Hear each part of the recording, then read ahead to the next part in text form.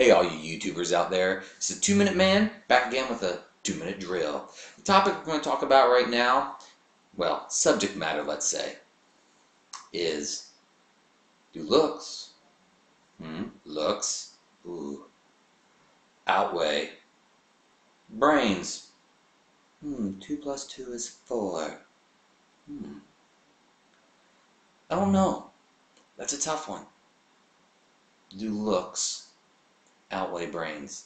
I gotta be honest with you. I've made a couple sacrifices in my life where I've said, man, this girl is wow. As in, I'm pretty damn lucky, and on a 1 to 10 scale, on a bad day, this chick's a 20. But then she opens her mouth, and I have to deduct points. And all of a sudden, Miss 20, well, I had to take off the 0. And she became a deuce. What? A 2? Why did you have to talk? I think this is something that everybody really has to figure out for themselves. But,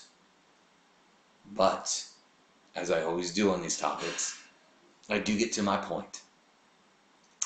And my point, as I reiterate the question, do brains, 2 times 3 is 6, excellent, outweigh,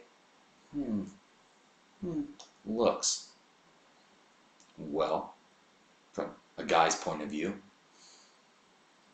I suppose looks can outweigh brains, as long as they don't think Louis Armstrong landed on the moon first. Oh,